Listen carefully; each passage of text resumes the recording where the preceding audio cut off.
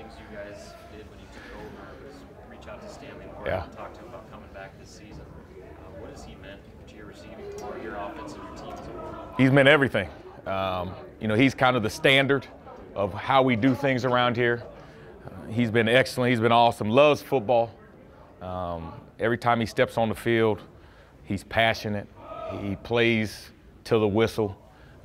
You know, he sets the standard, and we want all the younger guys in that receiver room to watch him and to be like him, because if you're like him, you're going to be successful. He's done a great job this year, not only on the field but also off the field, being the leader, setting the standard, setting the environment, the expectations. You know, even when things were a little rocky and we weren't playing as well, you know, he never jumped ship. He always had a positive attitude, and you know, I'm glad to see that his hard work and perseverance is paying off. He's on the brink of some pretty impressive milestones. I guess for you as a coach, how proud are you to see him potentially that type of I'm proud to be a small part of it. You know, he's had a couple receiver coaches and different coaches, and they've had parts, and you know, I'm just proud to have a small part and just allow him to be successful and pour into his life and be a resource. And you know, he's been awesome. So it's going to be bittersweet. You know, it's going to be excited when he gets all those records, but you know that it's coming to an end soon, and I wish I had 2, 3, 4 more years with him, because he's been awesome. You guys got a few guys closing in on 1,000 yards in addition. Ryan, JD, is that factored into play calling at all? No, we're going to play. We're going to call the game to win, but we know those guys have to get touches. We know those guys have to make plays. So, you know, if we're doing what we're supposed to do, then those records will come, because those guys are going to have to make plays, and you know, our offense kind of goes through those 3 guys. So, but we're not going to get out of our normal play calling mode just to set records. But it'll come if we're doing what we're supposed to be doing. How would you describe the test that Michigan State's defense puts on an offense, and how excited are you to see what you're Very excited. We're playing at a high level. Their defense is playing at a high level. It's probably the best defense we played since Michigan. So a great challenge in front of us to really see where we are as an offense, and the guys have embraced that.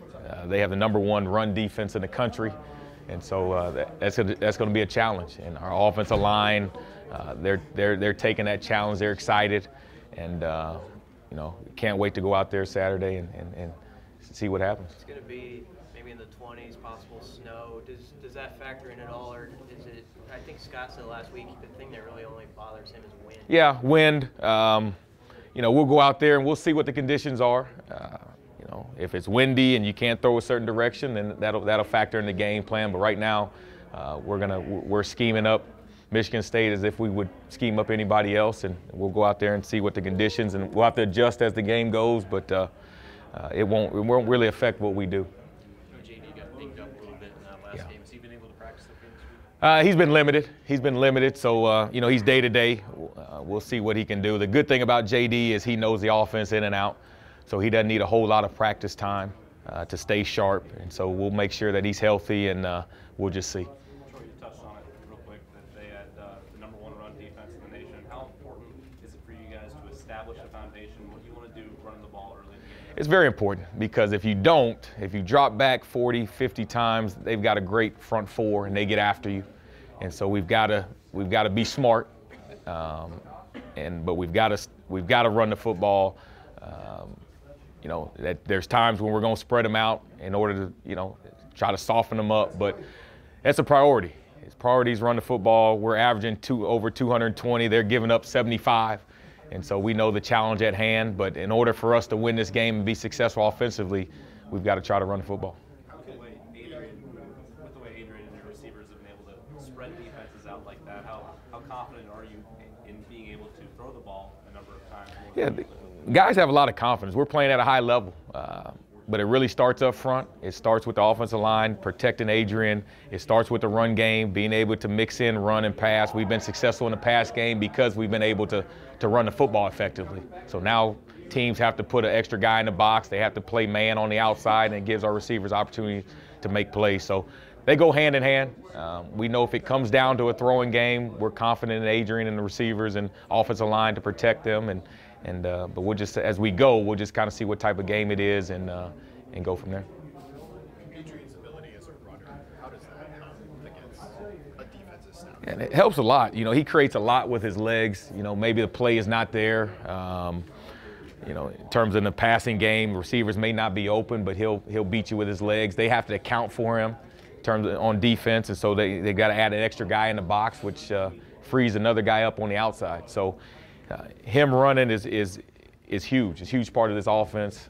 You know, even in the run game, there's times where he has to read a defensive end or a linebacker, and depending on their read, he has to win with his legs. So he's got to continue to do that. I think right now he's as healthy as he's been, and it shows on Saturday, and that's going to be a huge part of moving the ball against this defense. How have you seen wide receiver recruits respond to watching this offense, and also Adrian? Yeah, they've been excited. They've been excited. Not only receiving targets, but also running back targets and tight end targets. I mean, they see where this offense is heading, the versatility of it, the explosiveness of it, and so they're excited. And we just got to keep recruiting and keep putting the product on the field, and people to come and just keep getting better. It's day by day. So our guys here know that it's all about the next day, and we can't rest on what we've done in the past, because that's not going to get you anywhere. And that's kind of been our MO and our standard even when we were losing. We came to work every day, forgot about what happened in the past, and every day was a new day. And we've done that so far this week. Monday was a good practice, Tuesday was good, today was good, and so I look forward to having a good outcome and on Saturday.